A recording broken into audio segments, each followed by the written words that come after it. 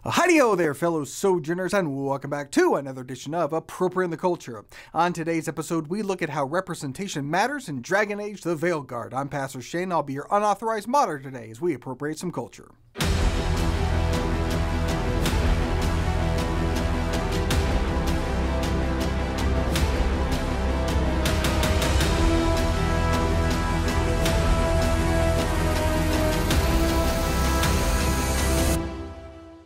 So Dragon Age is a game, The Veilguard is the next installment in the series, and it's a game with all the usual fantasy tropes. Dragons, and elves, and magic, and dwarves, and surgical scars from trans surgery. As was highlighted by the character creation demonstration. He, him, she, her, and they, them, and then your gender is man, woman, non-binary. Love that. Love the inclusivity. Top surgery scars are also included in this for all of our trans and non-binary rooks out there. I absolutely was blown away by this. It's beautiful to see the inclusion in the game and to see yourself represented. Okay, so you can play as an elf with top surgery scars. That's a little odd. If it's all about representation, seeing yourself in the game, scars and all, well, there's a little problem with that because you're not an elf. No one playing is an elf because elves do not exist. You're not designing a character that looks like you if you're starting out with a species that is not you. But if it's all about fantasy, right, pretending to be something that you're not, then why would somebody who wants to be a man, who identifies as a man, who fantasizes about being a man, include the scarring that undermines that claim? In their wildest fantasies, they would be a male elf with chest surgery scars? Okay.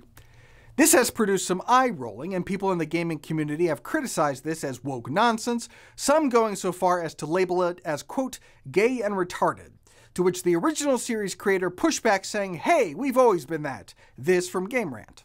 Dragon Age series creator David Gator has recently opted to respond to some of these complaints by remarking how the usual suspects are upset at how woke the new Dragon Age is, an apparent sudden and unexpected development in the series. Following up on that train of thought, the industry veteran called the people who spread the sentiment effing tourists in a recent Blue Sky post. The label was meant to imply that these critics are falsely presenting themselves as Dragon Age fans who would know that the series could have been categorized as woke from its very first entry, which hit the market back in 2009. The Dragon Age series has always been fairly inclusive. It started out before the word woke was even part of the widespread English vernacular, and long before it was adopted as a sarcastic pejorative for anything perceived as progressive, such as LGBTQ and multiracial representation in the media. This could help explain why the first three mainline installments weren't as polarizing as they debuted at a time when widespread online culture wars of this sort were not as prevalent. Yeah, it's a fair statement that the Dragon Age games were pretty LGBTQ friendly, but I think what we're now seeing is that people are getting tired of a particular ideology being foisted upon them, and they're starting to say enough. Normies are tired of it, they're done with it, and enough is enough. They're starting to vocalize that and voting with their wallets. On the flip side, the proponents are downplaying it, saying it's just a character option. If you don't like it, don't use that feature. What's the big deal? Fair. But the creators of the game seem to think it's a really big deal. That's why they highlighted the feature. The director of the game, seen here, seems to think it's a big deal. Gee, I wonder why. And he said, quote, as a queer trans woman, I have a perspective on the games that not everyone has. Dragon Age has long been a place where LGBTQIA+ folks can see people like themselves represented respectfully. It's inherently very queer, and it's such a rare thing for marginalized communities to have representation where we feel proud and powerful in how we are depicted. He added, it's so deeply meaningful for so many. I often get emotional when I think about what it would have meant for a younger version of myself to see someone like her in a game, and as a hero no less. I hope we can be a safe place for our queer players to know they are not alone, that they are brilliant and worthy, that they are not only welcome, but celebrated. So it's really important to him. But if it's culturally significant and culturally important, then it should be pretty obvious why some people might be against it. Representation of this sort, inclusion of this sort, is meant to change the culture. That's the whole point. That's why they think it's so great. It is meant to normalize what is not normal. But whether that's a noble endeavor depends entirely on what it is you're normalizing. From a Christian perspective, obviously, the transgender movement is fundamentally abhorrent. But even those outside of Christendom are beginning to wake up and see the deleterious effects of the transgender mind virus and are starting to really question the wisdom of promulgating it. And people are increasingly aware that representation matters in only some cases. For instance, a mod for a character in God of War Ragnarok that changed Angrboda from black to white was removed from Nexus Mods in less than an hour on the site. Which is weird because changing the skin color of characters from white to black is totally fine on Nexus Mods. But that's different. You're whitewashing when you change the skin color of a character from Norse mythology to white. Norse mythology. Norse. If there's one thing I know about Scandinavia, it's that they are a very diverse non-white people and have historically always been that. So stop whitewashing. Be historically accurate, like Assassin's Creed Shadows set in feudal Japan featuring a black samurai. As someone who grew up in Japan, here's a decent breakdown of the issue.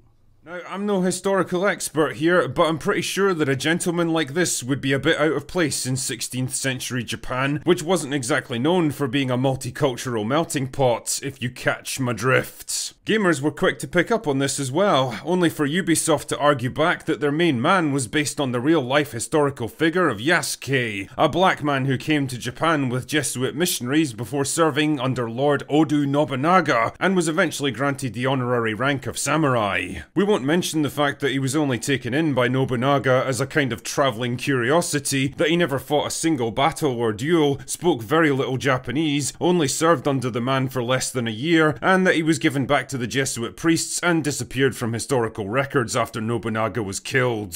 But sure, I guess one fragmented and misinterpreted historical example is good enough for Ubisoft to turn him into a superhuman ninja assassin and give him his own game. And anyone who questioned that state of affairs was clearly nothing but a racist bigot who needed to do better. Now that's fine when it comes to casually dismissing the criticisms of Western gamers, because clearly their opinions don't matter, but the one thing that Ubisoft hadn't counted on was the Japanese reaction. See, it turns out that Japanese people are pretty protective of their history and cultural heritage, as they should be, and if there's one thing that's guaranteed to piss them off, it's some foreign game studio appropriating and completely butchering their history and culture to push a political agenda that means absolutely nothing to them. Truly, the message had finally found its nemesis. Before you knew it, Japanese gamers were completely up in arms, and what had started out as a minor controversy over here in the West quickly exploded into a full-scale backlash. The question of this game was even raised in the Japanese parliament. It was that bad.